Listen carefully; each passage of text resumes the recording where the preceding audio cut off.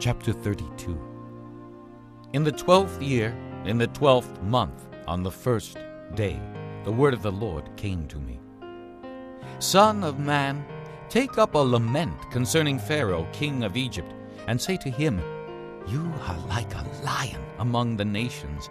You are like a monster in the seas, thrashing about in your streams, churning the water with your feet and muddying the streams. This is what the sovereign Lord says. With a great throng of people I will cast my net over you, and they will haul you up in my net.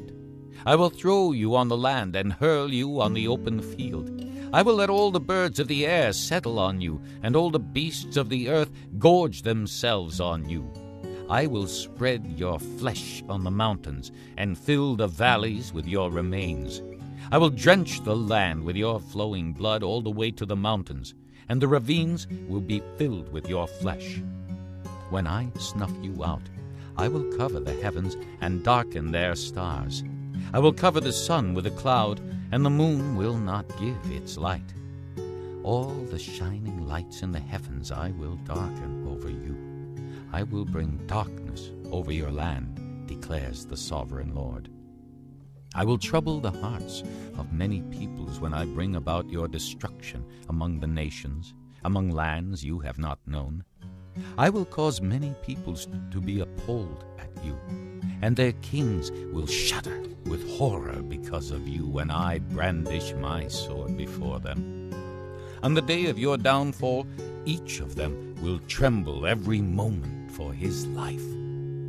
For this is what the sovereign Lord says. The sword of the king of Babylon will come against you. I will cause your hordes to fall by the swords of mighty men, the most ruthless of all nations. They will shatter the pride of Egypt, and all her hordes will be overthrown. I will destroy all her cattle from beside abundant waters, no longer to be stirred by the foot of man or muddied by the hoofs of cattle. Then I will let her waters settle, and make her streams flow like oil, declares the sovereign Lord. When I make Egypt desolate and strip the land of everything in it, when I strike down all who live there, then they will know that I am the Lord. This is the lament they will chant for her. The daughters of the nations will chant it. For Egypt and all her hordes they will chant it, declares the sovereign Lord.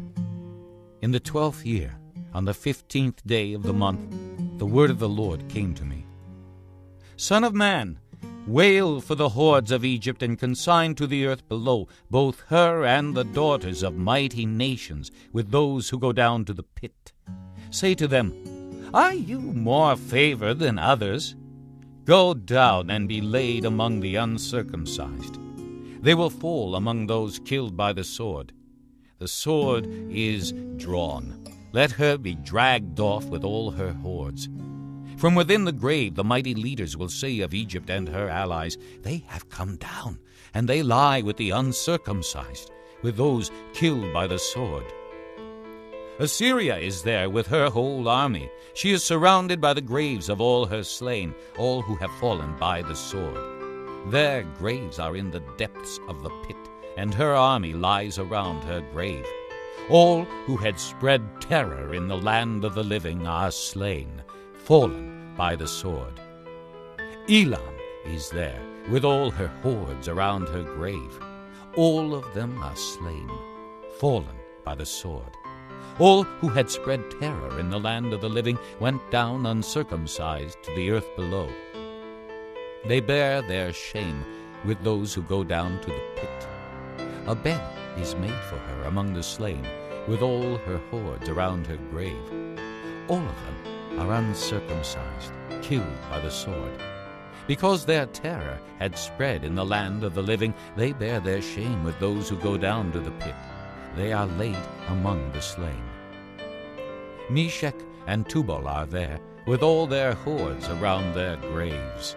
All of them are uncircumcised, killed by the sword, because they spread their terror in the land of the living. Do they not lie with the other uncircumcised warriors who have fallen, who went down to the grave with their weapons of war, whose swords were placed under their heads. The punishment for their sins rested on their bones, though the terror of these warriors had stalked through the land of the living. You, too, O Pharaoh, will be broken, and will lie among the uncircumcised with those killed by the sword. Edom is there, her kings and all her princes. Despite their power, they are laid with those killed by the sword. They lie with the uncircumcised, with those who go down to the pit. All the princes of the north and all the Sidonians are there. They went down with the slain in disgrace, despite the terror caused by their power. They lie uncircumcised with those killed by the sword, and bear their shame with those who go down to the pit. Pharaoh, he and all his army will see them, and he will be consoled for all his hordes that were killed by the sword, declares the sovereign Lord. Although I had him spread terror in the land of the living, Pharaoh and all his hordes will be laid among the uncircumcised, with those killed by the sword, declares the sovereign Lord.